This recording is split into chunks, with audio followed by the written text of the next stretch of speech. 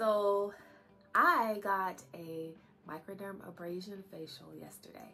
That's not the important part of the story, but I kind of wanted to set the environment, atmosphere in which this story happened. And so when you get a facial, you know, they use things on your face, water, what have you. And so my esthetician was pulling my hair back, right, with a headband so it could be out of the way for my service.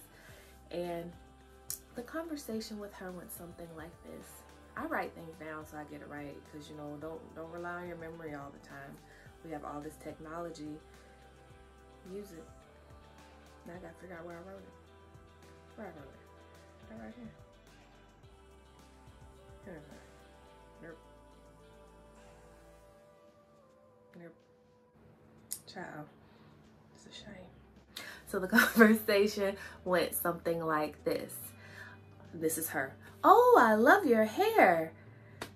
Did you go somewhere to get it twisted? Did someone twist it for you so it could be like this? And I was like, oh no ma'am, I did it myself. And she's like, so you twisted it yourself? And I think in my head briefly, like, how much do I want to explain here? Because my esthetician was of a different ethnicity, but I wanted to explain it in simple terms that she could, I guess, understand. Yeah, so the way I explained it was, I said, no ma'am, this is my hair's natural curl pattern, and I just set it using gel. And her response was, oh, okay. Oh, and I told her I'm sorry, let me back up. I told her it's something called a wash and go, and how I did it was I just set, this is the way my hair naturally curls, so I just set my natural curl pattern with gel. That's how I explained it. And her response was, you know, oh, well, it's beautiful. And, you know, thank you. And I appreciated that she realized that it was important for her to protect my hair from the mist that will come from the facial, so my hair wouldn't get wet. Because at the end she was like, and I didn't mess up your hair at all. So, yeah. And she didn't. My hair looked great. After laying on the little pillow thing and even putting the headband on, she was very gentle and careful, so I appreciate her for that. But yeah, so you may have heard on Black Girl Curls' Instagram or Facebook page, they've been more active on their Facebook page now too, that y'all are out here and people are thinking y'all have twist outs and it's wash and goes, and I was like, that's never happened to me. Why would someone think that? Well, guess what? Yesterday it happened to me. It's a real thing that happened, so now I'm in that club too. So that was an interesting experience, and it made me excited.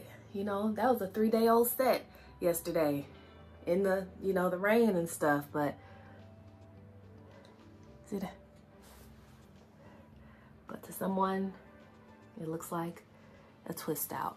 Or not that it necessarily even looks like a twist out, but I guess that's the only rationale that many people could have about how you could get your hair to look like this, because they haven't seen many wash and goes with these kinds of results, especially 3 or 4 or 5 or 6, or some of y'all are awesome, 9 days later.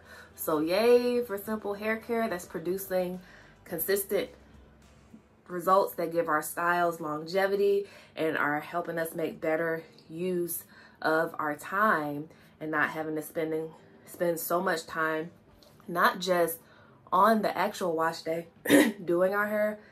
That could take a long time, but even just the anxiety and anticipation of putting in all that effort and not really being sure about what the results are going to be. So I'm very happy for, I mean, that anxiety, right, that's involved in your mental health, that is less stressful and gives you more confidence. Because one, right, you can say, oh no, I did my hair myself, right? The haircut, that's for my stylist, but this part, that's me.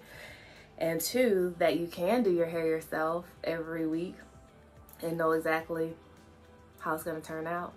And you could say on what day it should look like this on this day. You know, my best day is day 3 or day 5, and you can know your hair to know, okay, can I wash it? Should I wash it today? Will this last 2 more days? Could this last 1.5 days? What do I have to do on Saturday? Well, it's Thursday, so should I reset my hair today or tomorrow to get my hair how I want on that day? So that's been really fun and interesting. So please continue to find enjoyment in your hair journey through simplifying your hair care routine, through getting to know your hair and her personality, so to speak. I know it's not a living thing. I just personify it in the way I speak about it. And yeah, enjoy it and find the progress, and don't focus so much on the shortcomings, right? Y'all know this was irritating me a couple of weeks ago, but I've made peace with it.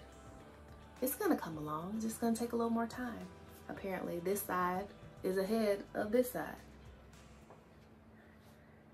What am I gonna do about it? I mean, one arm's longer than the other, they say. One leg is longer than the other.